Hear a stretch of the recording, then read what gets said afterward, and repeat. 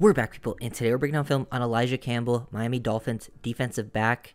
I think he has a really good chance of making the roster this year, and I'm going to show some plays why I think he should make the roster. I mean, he was kind of the standout, the last preseason last year after Kader Kohu. He had a really solid preseason making plays, and I know in this camp he's looked really good as well. And I think a big reason, he makes the team is he's a solid special teams player. He's going to always make an impact there. That's first and foremost how he really makes the team. And then I just think versatility, his fit in the defense really helps. Like, when you're later on the roster and you're a versatile guy that can be a safety or a nickel like Elijah Campbell can be, and he can come out and, like, the way they used him in this Bills game, like, he played a decent amount in this Bills playoff game, and he was the QB spy. Like, we saw the Dolphins struggle with athletic QBs throughout the year, like, especially the Justin Fields, the Bears game. It was really bad. They tried to QB spy him, and the linebackers couldn't handle it.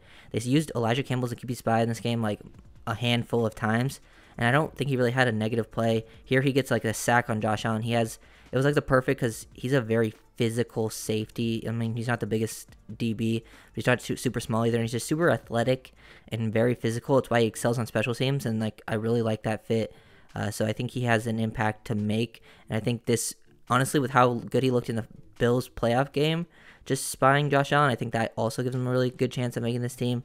So let's get right into this one. When he was on the field, I did like his fit as like a tight end matchup. Like, I don't think he's the best man-to-man guy, and you want him on receivers all the time, but when he was against tight ends, he's willing to get physical. He's obviously good versus athletic tight ends when they're not like super big, but he gets physical. He has good play strength, doesn't get overpowered at the point of attack. In press man here, gets hands into the chest, good hand placement, and now he's just sticking with him. Running stride for stride. Notice he has help to the middle of the field because it's cover one, so he's maintaining his outside low hip leverage and just reading the tight end here, reads the body language, and anticipates the corner throw. That's very, very good coverage for a guy. He only played about 100-ish snaps on defense, which I think, overall for a depth DB, that's pretty solid. Special teams guy. Just another reason I think he has a very high chance of making the roster, especially because, I mean, this training camp he's looked pretty solid again from what I've seen. This is an interesting play to show because he kind of gets beat here off the line instantly because he goes for a really heavy jam at the line of scrimmage. He tries to get like a big press jam, but I just love the attempt of it at least. This is a tight end. He just goes up, jam, makes him at least throw off the timing of his route a little bit, and he knows he has help to the inside, so he really takes like the outside angle on this. And he knows if he does work towards the middle of the field, it will work towards the free safety. And he's still able to recover, get back in the hip pocket pretty quickly. If this was thrown, he still had a chance to make a play on this ball. He has the athleticism to make up for it, the recovery speed. But I do like that attempt of being physical. He can play down in the box. He's a pretty solid defender there. I think when you have lighter boxes, he can be like a dime linebacker almost at times as well. And I think in this type of defense, like, in the Eagles last year where Fangio was, helping out with, they would use some of their safeties as dime linebackers that could help versus the run, that were good run defenders. And I think Campbell is probably better versus the run overall than versus the pass because of that physicality and athleticism. And he's pretty instinctive when he's near the line of scrimmage. It's a third and long situation, and Campbell sees that this might be a screen. He's just reading Deebo Samuel, and he does a pretty good job recognizing this play. And when he can basically play this like a special team snap, almost like just a screen, and then you got to make the tackle working through some of the trash here. It's a very special teams-esque type of play on offense.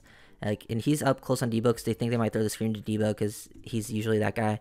But they go to Ayuk, and he comes down ready to make this tackle, but he sees 15 ready to cut him off, so he just works over the top of it, sees Chubb slow him down. Does a really good job. He's very consistent at his tackling. He's a very consistent, solid tackler overall. He stays square. He'll fly down at you, but he comes down and comes under control once he gets there, so he doesn't, play out of control at the point of attack. Another example of why I like him sort of near the line of scrimmage, I just like that versatility he can bring. Like, he can go out there and like be your nickel, maybe like a strong safety dime linebacker, because he's also a good blitzer off the edge. He has the closing speed, his play style. This is like why all of his defensive film just shows why he's a good special teams player. Usually your special teams player are guys who are highly competitive, high effort, very fast, but also physical and good tacklers. That's pretty much what you're looking for. And you can see the closing speed here. Look how fast he's moving. I think he's like a 4.4 guy, like 4.4 flat. And you can definitely see it on the film. He plays that fast as well. And I just feel like the more he gets out in space, covering deep down the field, the more trouble he'll get into. That's why he's never been like a full-time starter, but he definitely can play a role on this defense, and I think he's one of those 53-man guys that you keep on the roster. Here you get to see him man-to-man with a tight end. This is towards the end of the game. He does a good job getting physical. He's really looks to undercut. He's a very big risk taker. He likes to go for those big plays. Like in the preseason game, he had a couple picks where he was just trying to undercut some things. And here, in more of like a softer press look, he gets physical at the point of attack. Once he breaks and like the tight end creates a little separation with his physicality, he's able to close quickly, and he goes for the undercut. Makes a play right there at the catch point. Good job by him. Nice to see him. He has some ball skills as well. Didn't get to showcase it too much during the regular season, but overall you can definitely see that it's there. Nothing like crazy, but it's definitely something to look at as like, especially as a depth defender. I really like him. Good job here by Campbell running the alley on like this jet sweep to Montgomery right here. He does a good job just breaking down, getting downhill quickly, taking a good angle to the point of attack, and then help making this tackle with someone else right there.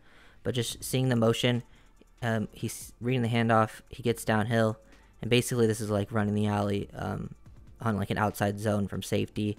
He's definitely an impactful run defender when he's either down in the box or, you know, in like a split field safety position to make an impact on these running plays. I'm going to show some of the preseason plays. You could tell he's just one of the better players on the field, especially when he's going against like second and third string teams.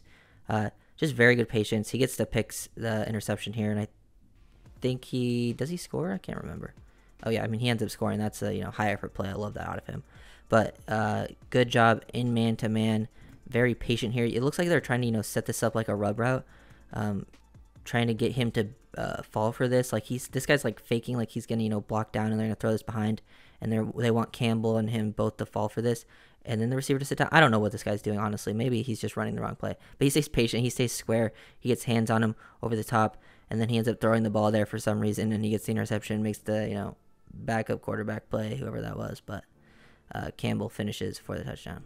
Another Campbell interception here, showing like he might blitz pre-snap, and he's just, you know, in man-to-man versus the running back. And from where he was lined up, like, I mean, I don't know how he ends up with this interception. He gets the hit, takes it out, and he ends up somehow picking it off. He's just sort of, you know, he's a very scrappy player, and he's a playmaker, I feel like. Just when he actually gets his chance to make his plays. This is a 3rd and 5 situation. He's just sort of sitting at the sticks. Unless he sees the running back work to the flat, he knows he's not going to run anything else too crazy.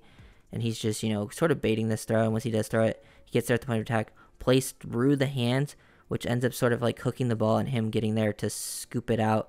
And that was an interception for Elijah Campbell. It never hit the ground. So really good work by Campbell. Love his feel near the line of scrimmage. I feel like he's just that type of safety you can match up on linebackers and pass catching running backs, and he'll be pretty effective.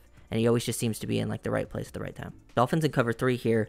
We get to see him as like the buzz defender, robbing down. I actually think as a zone defender, we didn't get to see him too much, but it looks like he's more comfortable in that area, which I think, you know, makes him a better fit, especially an underneath zone, which I think makes him a better fit for the Fangio defense if he does end up playing.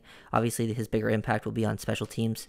But with, you know, injuries happening at the DB position, they've already lost Ramsey for a long period of time. You can see how he might end up playing at some point.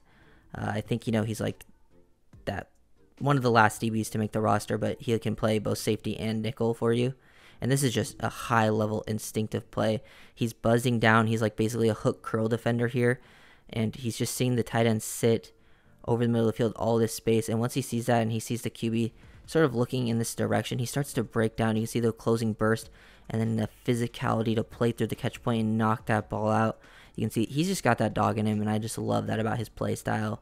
He was like last year, Cater Kohu was definitely my favorite preseason guy. That's why I made so many videos on him. If you've been around, you know I've been a Kohu guy before the season even started last year. And Kohu is, I think, one of my favorite players on the Dolphins currently. But I think Campbell was the next guy who stood out to me in the preseason last year. And throughout the season, when he did play, he was never a huge detriment to the defense. He would still make some plays. He wasn't making like huge impact plays all the time, but it was still, you know, solid enough. And I think, you know, he has that role, that QB spy maybe versus the very athletic quarterbacks. So if you guys enjoyed this video, make sure that comes through after this.